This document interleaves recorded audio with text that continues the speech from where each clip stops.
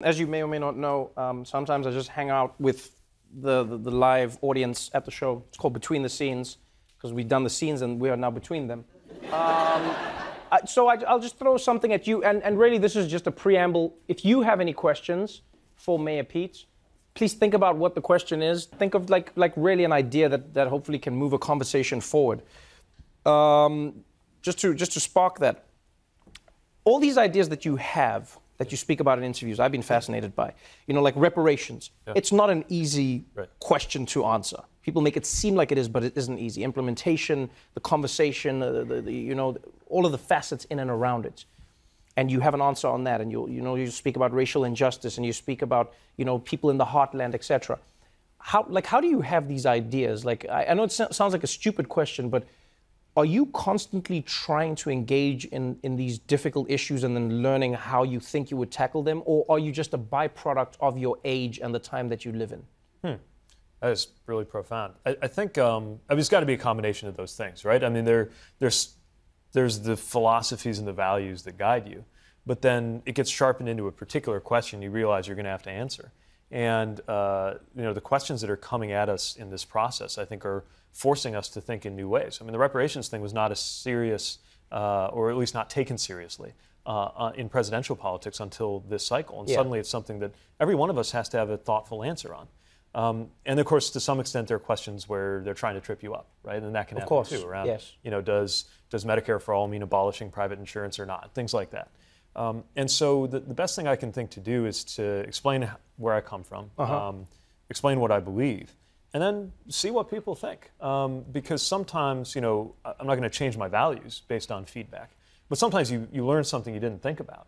Or at the very least, you learn the best vocabulary to convey what you care about. What was one thing you learned about today hanging out with Reverend Al Sharpton?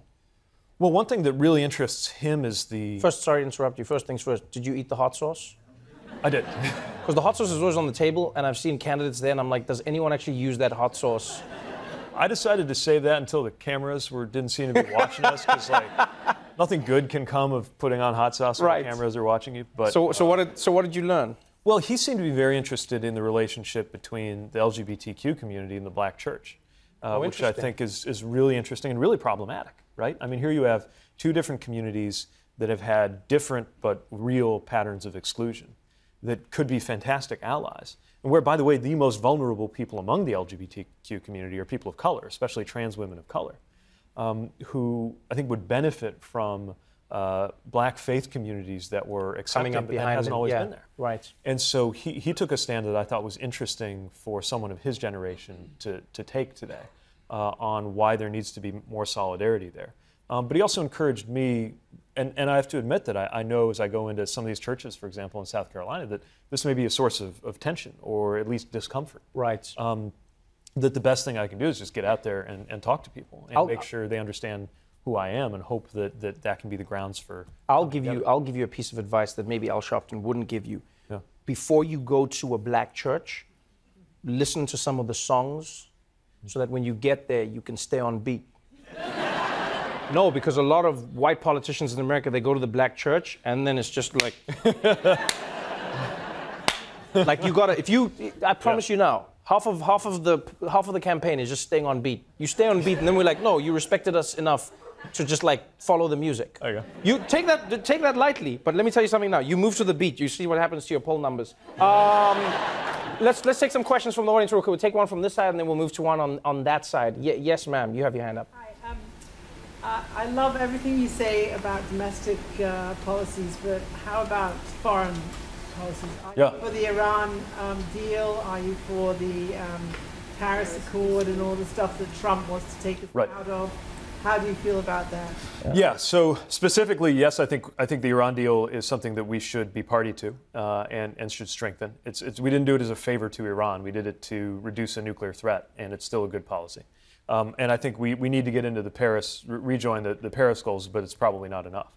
More broadly, I think the next president's going to have to do two things very quickly on foreign policy.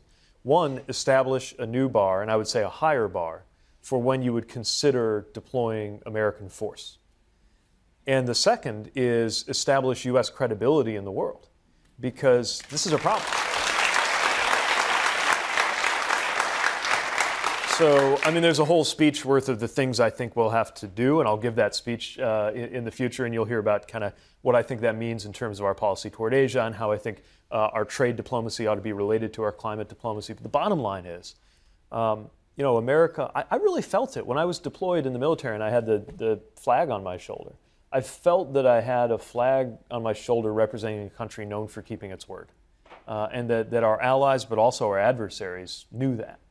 And when that is lost, we are definitely less safe. It's not just this kind of high-minded idea of moral authority. It's also that credibility, lives depend on that credibility. And restoring that will be very challenging and very urgent for the next president. All right, we've got time for one more. We will take it. I never take questions from there, so yes, sir, right in the middle. So recently, President Trump has been tweeting a lot about how strong our economy is, citing unemployment numbers, GDP. I'm curious what some of those, I think, numbers can be misleading or not necessarily credit to him. What does success look like to you? So to me, it's not just the top lines of growth, because it is true. He has managed to not tank the Obama recovery for a couple of years. Good for him. But go back to 2016 and ask how we had a so-called economic anxiety election under conditions that were also full employment back then. And there's a whole bunch of reasons. Part of what I think that tells you, though, is that there's a lot of concern that this prosperity isn't widespread. And the numbers bear that out. You start the clock in the early 70s, and for 90% of Americans, all but the top 10%, even as the rising tide rises like no rising tide has ever risen before, a lot of the boats didn't budge, right? Median incomes barely moved at all. And so I think what we're seeing, whether it's racial inequality that's persisting and also a racial wealth gap, not just a racial income gap, or whether it's the ways in which the industrial Midwest, like where I live, you know, around World War II, you had something like a 90% shot that you were going to wind up earning more than your parents did. Right now, it's a coin flip. And where I come from, it's less than 50-50. If we're not addressing that, then people less and less are going to care what the top line numbers are because it's not reaching people. So what does success look like? It looks like shared prosperity, where the American dream really is achievable, not just in Denmark, but in America. That you can be born at any stratum in our economy and come out much higher than you started. So in that, because I know Mayor Pete has to leave, so in that then, just off of that, a report just came out today about some of the top companies in America paying zero federal tax. And this is a story that's all too familiar. You see some of the biggest corporations in America literally paying zero federal tax, whether they use offshore tax havens, whether they use loopholes in tax law. How do you approach that? Do you think that's something that needs to be changed in America? Yeah, of course it needs to change. And again, not to get too much into the guts of how to do it, but I think the basic metaphor to use to design a way to handle offshoring is the way we handle taxation within the U.S. among different states. So if you've got a company based in one state and you sell in another state and a few of your employees are in this state, we have a way of apportioning your income based on where you do your sales to make sure that the different states get a fair share. We could do the same thing internationally. It's harder and it's more complicated, but there are ways to do it. And I think that has to happen because whether it's through offshoring or any of the other mechanisms that these companies use, I mean, the idea that you can make billions upon billions in profit, which means, of course, that you have profited from good roads and good schools and national security and all the things that are very expensive to provide, then you ought to be paying your share. I think Americans get that. I don't think you have to be a raging leftist to think that that's a problem. Matter of fact, I think a lot of the people who are susceptible to the messaging of this president are as angry, and may have voted for him last time, are as angry about that as I am. And I think if we put forward a credible way of dealing with it, that's something that will reach across the aisle and is also just the right thing to do. Thank you so much for being on the show, man.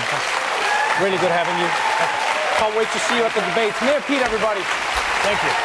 Thank you so much.